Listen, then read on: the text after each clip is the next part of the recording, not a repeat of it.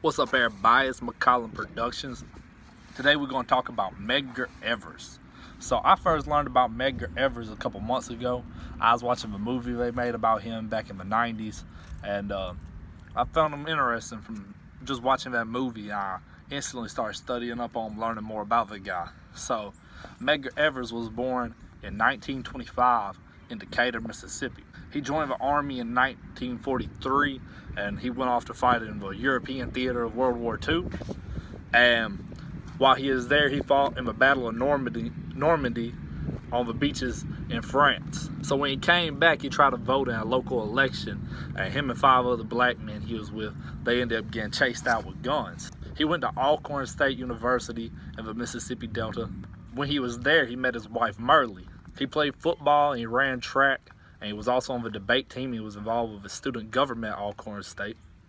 Once he got out of college, he moved to Mount Bayou, and that's where he kind of began his activism. So like what Mount Bayou was in the early 1900s, this was an all-black town. All the farmers were black, the store owners were black. It was like the first black separate city in the country where it was only black people. Black people ran the city, black people were the mayors, they were the law enforcement, they were the business owners, everything. It was like a safe haven for other blacks in the Delta.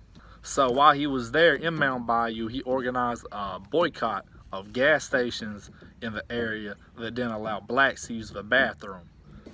Later on, Evers applied to the at the time segregated University in Mississippi. He was going to go to law school there, but he got denied. So later on, he was involved with the integration progress of that same school.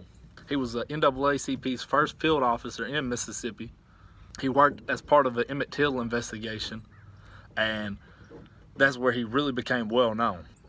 He organized the boycott of all the white merchants in Jackson, and in 1963, a Molotov cocktail was thrown at his house and hit his carport and caught his carport on fire or whatever.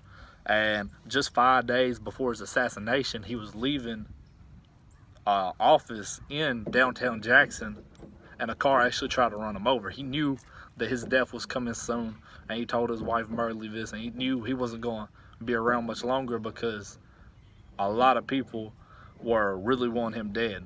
So the same day JFK made a speech supporting the civil rights movement, Medgar was shot in his driveway. And so from what I learned in an interview with his wife, she had said that when he would pull in the carport, he'd always open the passenger door and get out of that side because there's an empty lot across the street and to the side.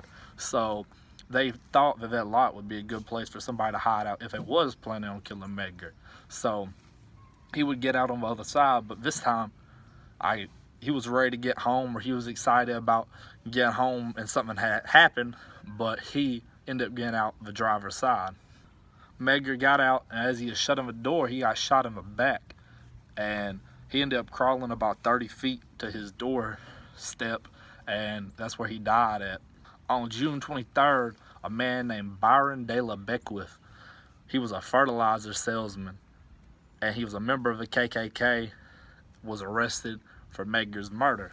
De La Beckwith was visited by the former governor while he was awaiting trial, and an all-white jury ended up not convicting Beckwith of the murder even after all of his evidence had been proven. Actually, his gun was found.